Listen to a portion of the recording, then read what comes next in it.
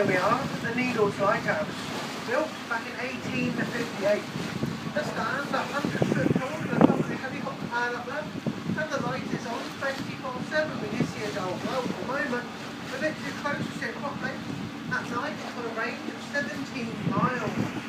Also a fog on with a range of 3 miles.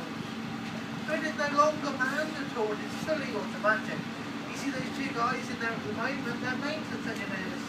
They got dropped off this morning and they're at the steps of the bottom of the boat.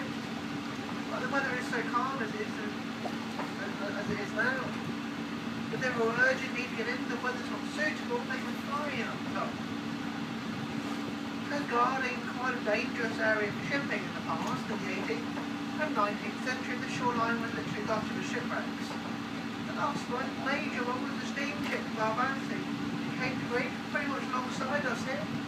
Back in 1947, carrying a cargo of iron ore, oranges and wine.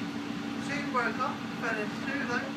The cargo of the oranges and the wine washed back up on the island's beaches. You can probably all believe this will soon basically disappeared.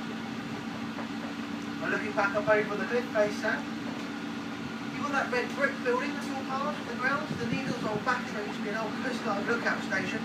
Nowadays there's a tea room.